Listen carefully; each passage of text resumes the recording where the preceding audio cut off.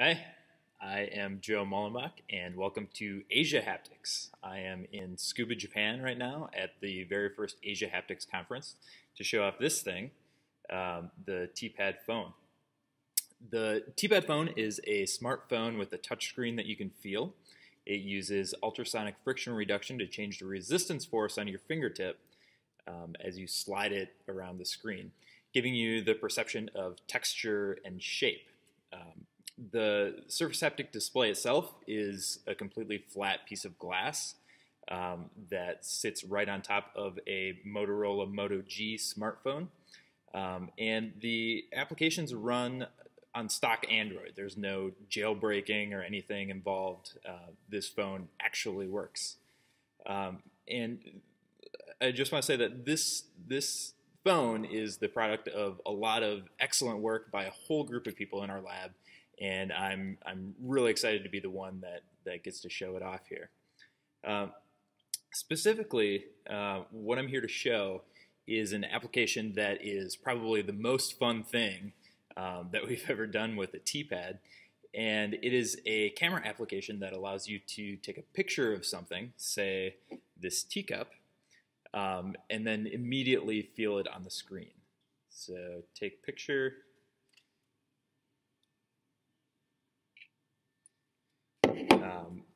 And now you can run your finger around the screen.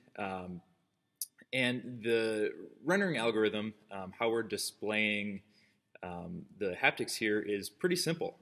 All it is doing is displaying low friction on the white parts of the picture and high friction on the black parts of the picture with all the shades of gray in between.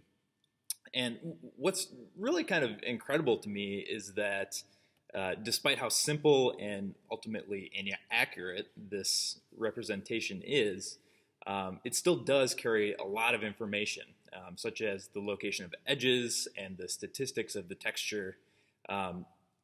And feeling it, my mind still wants to believe what it's feeling. I feel like I'm trying to integrate the visual and the haptic into one coherent perception.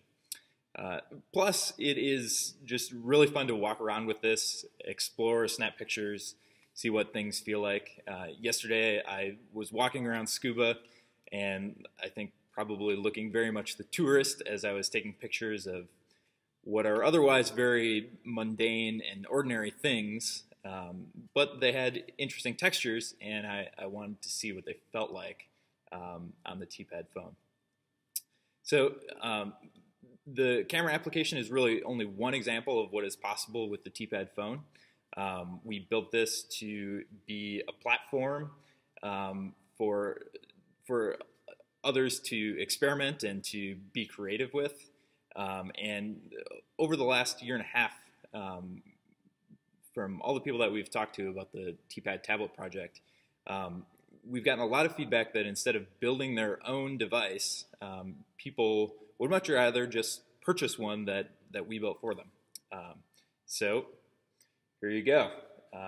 We have partnered with a company, Tangible Haptics, and for the very first time, you are able to purchase a TPad tablet project device.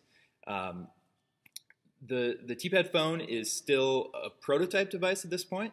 It's meant for explorers of the future of touchscreens, not really your typical mainstream consumer. But still, shoot me an email if you're interested in getting your fingers on one. Take care.